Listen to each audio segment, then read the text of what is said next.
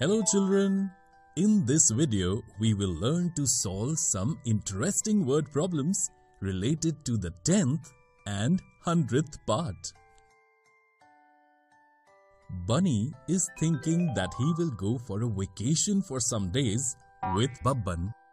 The winters in Champapur are getting very cold, so Bunny wants to go to a place where the temperature is the highest. Bunny immediately turned on the news on his TV. Temperatures of various places are shown in the news. Which one of these places has the highest temperature? Bunny started thinking. Children, let us help Bunny. To find the place with the highest temperature, we have to compare the temperature in degrees Celsius shown for these places. Let's look at an easy process to do this.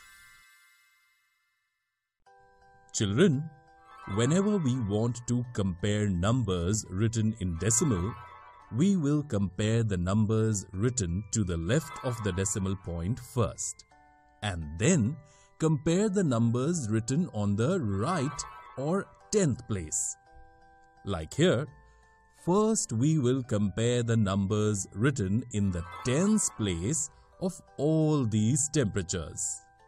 Firstly, we shall write down the tens place of these temperatures and compare them. The temperatures of Champapur and Pampapur have 1 in tens place, and those for Ulta Pulta Nagar and Maya Nagar have 2 in the tens place.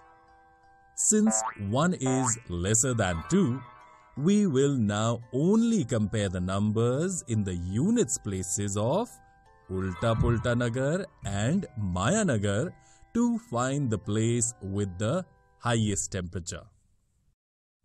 The units place of temperatures in both the places of Ulta Pulta Nagar and Maya Nagar have the number 5 in them. Therefore, we will now compare the numbers written in the 10th places after the decimal point in the temperatures of these two places. The number in the 10th place in the temperature of Ulta Pulta Nagar is 9, and that in the 10th place of the temperature of Maya Nagar is 1. Since 9 is more than 1, we can say that the temperature of Ulta Pulta Nagar is the highest among all these places. Bunny also found the place with the highest temperature just like us. Bunny and Babban collected some money together. Now Bunny is thinking, I have my 120 rupees 25 paise and Babban's 230 rupees 50 paise. Now, how much money do I have in total? Bunny immediately wrote this addition on a paper. I will first do this addition like a simple addition.